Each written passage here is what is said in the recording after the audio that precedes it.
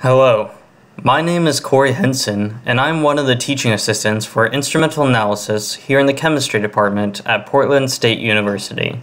Today I'm going to be talking to you about a laboratory method to detect corrosion using fluorimetry by detecting the quenching of luminescent carbon quantum dots when they interact with soluble iron ions.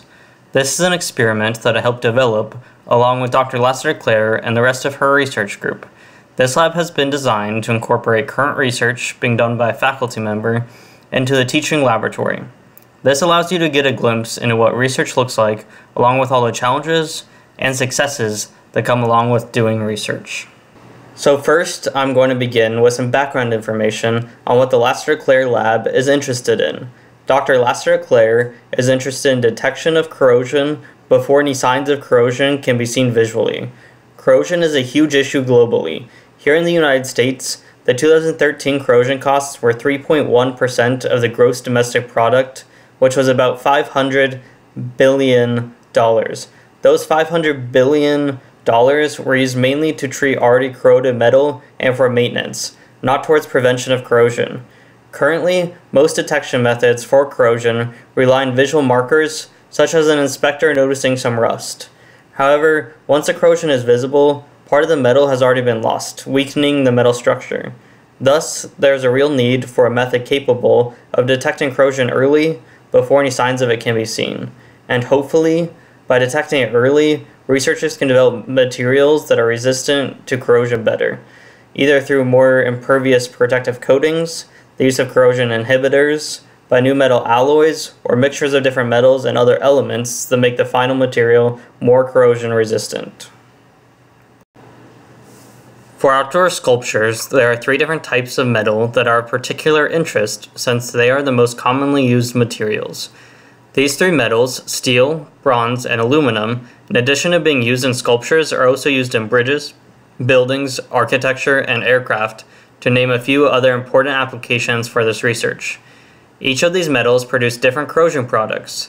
The presence of different types of products poses one of the challenges in developing an early corrosion detection method. Ideally, there would be a single tool that could detect the corrosion products from all 3 metals. This tool could then be used by inspectors in a variety of situations to detect early corrosion. One strategy that Dr. Lassiter-Claire and her students are developing is a method to evaluate the protective quality of coatings on outdoor metalwork, including paints and clear coats. When protective coatings start to fail, electrolytes can then penetrate to the substrate and start the corrosion process. Dr. Lassiter-Claire is using electrochemical impedance spectroscopy, shown here on the left, as a way to assess the permeability of coatings based on impedance measurements. In this experiment, we will not be using electrochemical impedance spectroscopy, but instead we are interested in developing a complementary method in which we'll detect the presence of early markers or signs of corrosion to determine if corrosion is actually occurring and assess how much is occurring. It is her vision to use both techniques simultaneously. First, to assess the protective quality of coatings, and then if the protective quality is questionable, to detect and quantify the amounts of transition metal ions present. Using 2 types of instrumentation, such as electrochemical and spectroscopic, would allow one to assess both the protective quality and corrosion markers on the same sample and possibly simultaneously. As seen in the image on the right, ideally there would be a tool that could be set on the sculpture and produce a signal that scales based on the quantity of corrosion products present. One of the first tasks for me in thinking about developing this new tool was to turn to the primary literature and see what had already been done that might be helpful with our goals. We then found a promising paper by Chen et al. For a synthetic method to produce glowing or luminescent nanoparticles using citric acid. These nanoparticles are a specific type of particle known as a graphene quantum dot, or GQD as it is labeled on the screen. Essentially, citric acid is heated and water is lost in order to form the quantum dots pictured on the screen. Upon further heating, the quantum dots will go through complete carbonization and form the graphene oxide sheet shown on the right. For our purposes, we do not want to create the graphene oxide sheet, but rather the quantum dots themselves. These dots are of particular interest because the research group on the next slide uses these dots to detect iron ions. This research group used the previous quantum dots to detect iron ions, but they incorporated nitrogen into the synthesis for the dots, which increased their sensitivity to the analyte. The detection of iron piqued my interest because iron ions are one of the early corrosion products for steel. Their synthetic method, as can be seen in the figure presented from their paper on the screen, started with citric acid, and they get the same quantum dots that the previous research group got, as shown by the first arrow on the top there. They then nitrogen dope the dots using hydrazine. However, hydrazine can be very explosive, so for this experiment we are not interested in nitrogen doping the dots. Nitrogen doping the dots changes the HOMO-LUMO gap, which helps the dots become more sensitive to iron, but it is not necessary for the detection of iron. The detection of iron is illustrated by the yellow balls binding to different sites on the quantum dots. Therefore, graphene quantum dots from citric acid will be used to detect early corrosion products from steel using this method. Once promising primary literature is discovered, those methods can provide useful starting points for projects. Reading the primary literature is also important to understand the current research in the context of previous work, related applications, along with the theory and background. Here's a bit of background for this project. The quantum dots both groups used are described as blue luminescent graphene quantum dots, and it is their luminescent properties that allow for iron to be detected. These quantum dots fit into a broader category of luminescent molecules, which includes fluorophores, such as Texas red, shown here on the left. Texas red is used for staining cells, as is shown in the figure on the right. Fluorophores are chemical compounds that can be excited by absorbing light and can then return to the ground state by emitting light, usually at a different wavelength than the one that was used for excitation. The end result of what quantum dots do is the same as a fluorophore. They absorb and emit light at a different wavelength. But exactly which wavelengths a quantum dot absorbs and emits is usually dependent on the size of the dots, as in the case for cadmium selenide dots, which you can see based on this image here. With larger cadmium selenide dots, there are more bonds, thus more orbitals, which narrows the HOMO-LUMO band gap and reduces the energy of light emission, causing larger dots to luminous red and smaller ones to luminous blue. For the carbon quantum dots produced from citric acid, they are not tunable based on their size, which suggests that the mechanism by which they emit light is not based on the HOMO-LUMO band gap, but rather on something else. Possibly it is the presence of chemically unique bonds called defect states. While the exact cause and mechanism of carbon quantum dot luminescence remains an interesting and ongoing topic in the literature, the end result is that these carbon quantum dots produce a blue luminescence, as seen in the image on the screen now, giving them the name blue luminescent carbon quantum dots. Now that we know it is possible to use blue luminescent graphene quantum dots to detect an early corrosion product from steel, it is important to understand how to measure these products using an instrument. After all, this is instrumental analysis. The instrument we will use to quantify fluorophores is called a fluorimeter. A fluorimeter is similar to a standard UV vis in terms that it is measuring the detection of photons through a sample. However, there are some major differences between the two instruments. In a fluorimeter, the detector is 90 degrees from the source instead of 180 degrees. The 90-degree angle is important because you really want to avoid the source directly shining into the detector. The light from the source is many orders of magnitude brighter than the luminescence from the dots, and so any stray light from the source would make it impossible to see any change in the emission intensity of the dots.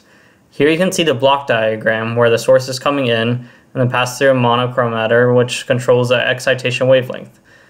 The sample is then excited and emits light, which is measured 90 degrees from the source after passing through another monochromator. This monochromator controls the emission wavelength that is measured. These two wavelengths are very important for fluorescence. The excitation wavelength controls the energy levels of the incoming photons, while the emission wavelength controls where the detector measures the signal. Therefore, it is possible to run different combinations of scans using a fluorimeter. For example, you can keep the emission wavelength constant while running a full spectrum of the excitation wavelength in order to determine the maximum wavelength. Here is an example of what that spectrum would look like, and it can be seen that the maximum wavelength is right under 400, so that should be what the source is set at. However, you'd also hold the excitation wavelength constant while scanning through the entire range of emission in order to collect a full spectrum of how the fluorophore emits light. Here is an example of what that spectrum would look like, and it can be seen that the maximum wavelength is right under 500. So that would be what the detector is set to look for. When the two spectra are overlaid on the same graph, you get a figure that looks like this. The two maxima are separated by a fixed distance of about 100 nanometers in this example. This distance is called the Stokes shift. The larger the Stokes shift, the bigger the separation between the excitation and emission peaks. Now that we have seen images of fluorescence and how a fluorimeter works, it is important to understand how fluorescence takes place on the atomic scale. It can be seen in this Jablonski diagram that the electron gets excited to a higher energy state by the source of the instrument and then transitions back down to an energy state, but not the ground state. The electron absorbs some of the energy, which is why there is a Stokes shift. When the electron falls back down from the excited state, it fluoresces and allows us to use the fluorimeter to quantify its fluorescence. Now that you know what fluorescence is and how it is detected, the question is what happens to the fluorescence of the graphene quantum dots when iron is present. Here's an image of 7 vials that have increasing concentration of iron from left to right. Hopefully you can tell that as iron concentration increases, the blue luminescence decreases. We can say that iron quenches or stops the fluorescence emission of these quantum dots. This amount of luminescent emission can be measured using the fluorimeter as seen in the image on the right. Why do the dots quench? Instead of releasing absorbed energy in the form of emitted photons, energy absorbed from the source must have been lost through non-radiated pathways such as vibrational modes, instead of by the fluorescence pathway. However, the exact pathways for the system are still debated in the literature. Quenching can be thought of like turning off the fluorescence when iron is present. With the more iron present, the more the fluorescence is turned off. There is a linear relationship that exists based on how much quenching takes place in relation to the original signal. This relationship can be plotted using the Stern-Volmer equation, which is shown here on the screen. You take the ratio of the original signal over the quench signal in order to establish a linear curve. This equation then allows us to solve for unknown concentrations of iron, much like another calibration curve was used to measure unknown concentrations in the UV-Vis experiment. It also shows us the quenching constant, K sub Q, or the slope of the equation. This relationship with known standards can then be used to detect low concentrations of soluble iron that exists as early corrosion products from steel samples. So how does this help with the global problem of corrosion? Because Dr. Lasser-Leclerc's lab is actively developing a methodology to detect the early signs of corrosion, through this lab you are helping to evaluate a methodology and the reproducibility of these experimental results. It is our hope that within a few years, methods similar to those they are using today will be used to detect corrosion on outdoor metalworks like sculptures and bridges. The samples that you will test in the lab have a range of conditions that we find on sculptures, including the case where no corrosion is visible by eye, yet is detectable by quantum dots. Myself and Dr. Lasser-Leclerc hope that in the near future, using data similar to that which you will produce, maintenance staff will be able to determine if a sculpture needs to be entirely recoated, repainted in a specific damaged location, or whether nothing at all needs to be done. To prepare yourself to do the lab, you need to read the primary literature article cited, write an experimental procedure to make quantum dots, and describe how you will use the dots to detect iron that might be present as early corrosion products on test samples.